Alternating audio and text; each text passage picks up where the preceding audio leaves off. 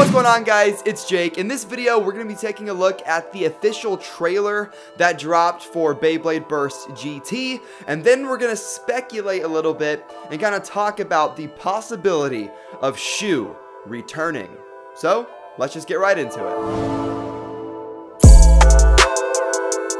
So just a day or two ago, the official trailer for Beyblade Burst GT did release, and I'll leave a link in the description to where you can watch it for yourself. And it's only like 30 or 40 seconds long, so we can't really see too much, but we do get to see some of the new characters and a shining gold Valkyrie.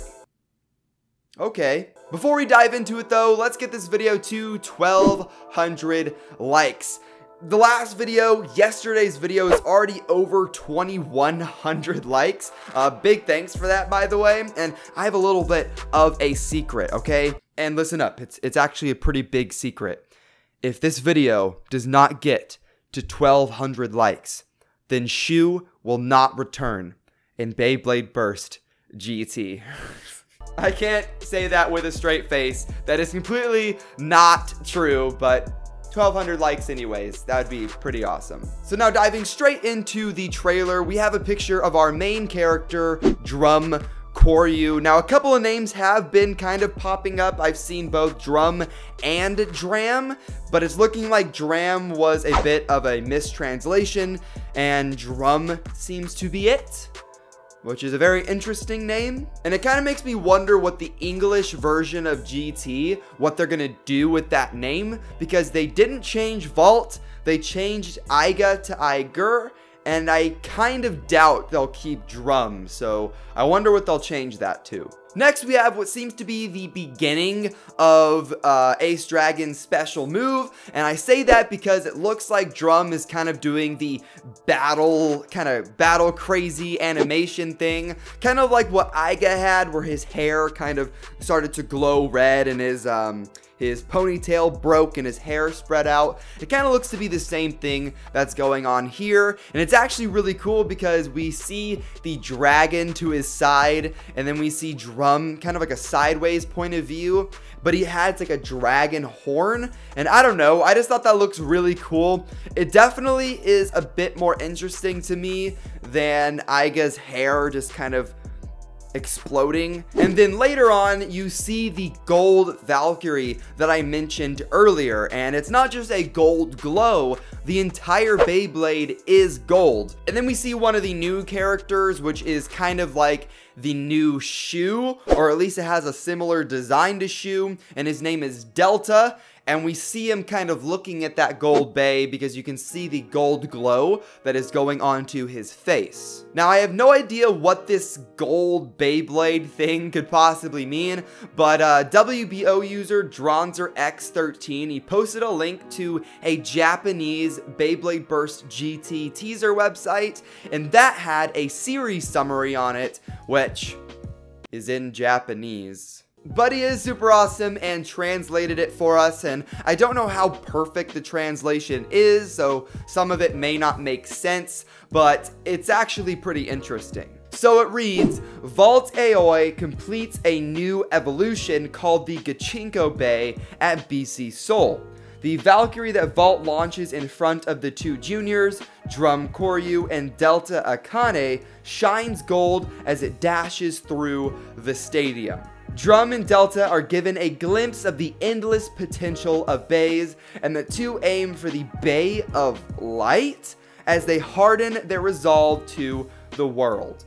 Now, the story of Drum and Ace Dragon's adventure and growth begins. So what we do know is that Drum Koryu and Delta Akane are Vault's kind of students, I guess. Vault is the mentor to them. It doesn't really seem like the gold Beyblade thing is actually going to be a part of the show. It's more like Delta and Drum are looking at it and it's just so amazing to them that it like appears like it's glowing and that it's gold, but it's not actually happening. But who knows, it could surprise us, and this could be a gimmick for Gachinko in the show, that Beyblades glow gold.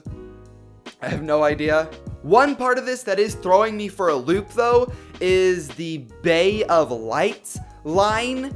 I really have no idea what that means, and this could just be kind of like a mistranslation or just something that does not translate to English that well, because that's the only part in this whole entire summary that is kind of unknown and doesn't really make a lot of sense on its own. But I'm sure this is kind of tied to that whole Golden Bay thing, and we'll definitely see more of it in the weeks to come. So moving on, we have a picture of Amane Kusaba, who is a new character, and he is the owner or user of Bushin Ashura. And I'm actually kind of excited for this character because of the fact that he just reminds me of Dyna a lot, or Daigo if you watch the dub.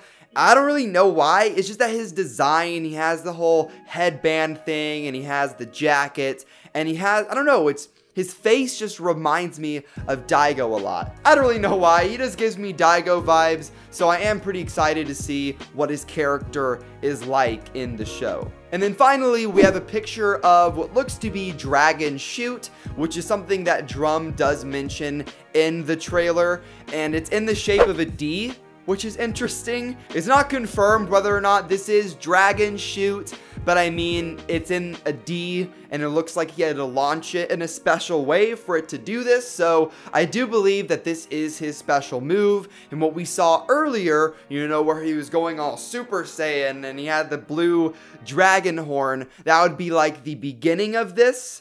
So I think maybe these two are definitely connected. So now guys, we're going to do a little bit of a change up. We're going to stop talking about the trailer for GT, and we're going to just kind of discuss the possibility of SHU making a return. And I'm kind of on the fence about it. I do want to start this off by giving a little bit of context, and that is going to be kind of spoiler-ish. So if you don't want any of Cho-Z or Turbo spoiled for you, then I would definitely kind of skip ahead or just click off this video in general, because you're about to get some stuff spoiled for you, son. Just to quickly go through it, SHU was a main character in the first season, and he was a major character in the second season, and then in Cho-Z, he really wasn't. There was mentions of him. He was kind of like a mentor to Fubuki, but he did not show up for real in the anime with his new Spriggan until way later in. He helped Aiga create his new Achilles, and then went on to fight Phi, and spoiler alert, lost, and his Beyblade was actually destroyed. But all is not lost, because in like the very next episode, Spriggan was okay again. Who is alright. Don't worry. Just use some super glue. It's fine. And now SHU is probably just going to be there for the final couple of episodes. He's probably not going to contribute anything. He'll just kind of be there supporting Aiga and Vault and the good guys. He's just a member of the good guy gang.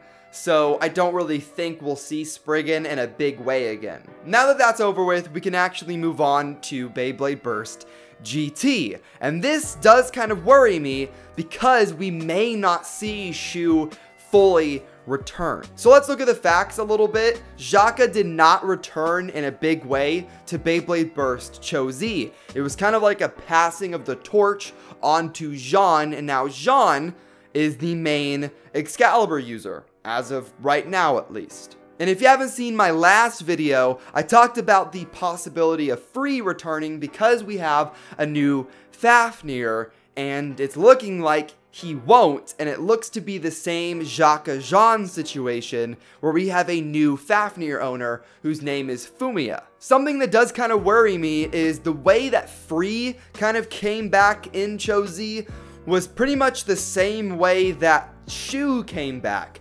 They weren't really there the entire show, but they were there when it mattered and when the show kind of needed them. And now that it looks like Free isn't coming back and Fafnir is going to be owned by a new person, then maybe SHU won't come back, but we'll see Spriggan owned by somebody else. Obviously, I would be very against this. I'm pretty sure you guys would as well, because it's just such a major character. I would say that SHU is right along with Vault for the most important characters in all of Beyblade Burst. Free, Louie, Jaka, they're all a little bit under them, but SHU and Vault are up here. And Takara Tomy knows this. I'm pretty sure that they know that SHU is their most popular character. I mean, SHU is my favorite. He's my favorite. And I'm pretty sure he's a lot of your favorites too. We know that SHU is definitely not going to come back in the first few months of GT being out, because next month's release is a Fafnir, and then the one after that I think is going to be for Delta's Beyblade. I'm not too confirmed on that, so don't take that as the truth, but I'm pretty sure we're going to see newer characters get Beyblades first before SHU does. And that's one of the reasons why we didn't see SHU until the very end of Cho-Z.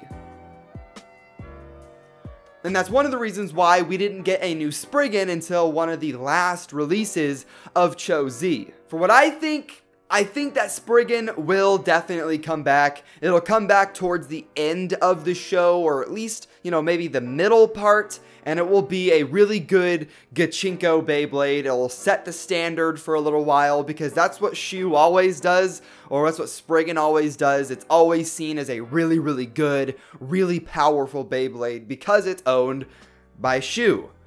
But I just don't think that SHU is going to come back.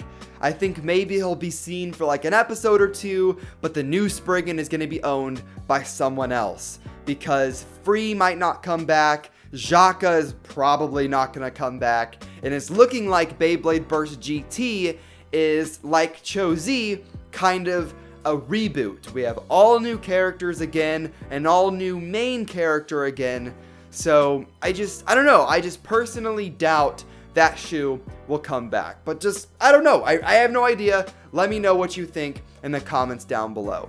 But I think that's going to wrap up this video, guys. We took a look at the Beyblade Burst GT teaser trailer, which kind of gave us some information on what could be Ace Dragon's special move, Dragon Shoot. And then we also saw the weird Gold Valkyrie, which is going to be really interesting to see what they do with that. And then we talked about the possibility of SHU returning. Once again, I think Spriggan will come back, but I just kind of doubt that SHU will. But if you like this video, make sure you hit that like button down below. Once again, we are trying to get to 1,200 likes, and you should subscribe if you're not subscribed by now, because the Nook Nation is just the most awesome nation on YouTube. Have you ever like reached into your pocket and pulled out a $5 bill that you didn't even know about? Like, how did this $5 bill even get there? And you kind of feel good because now you have like $5 that you didn't have before. That's what being a part of the Nook Nation feels like.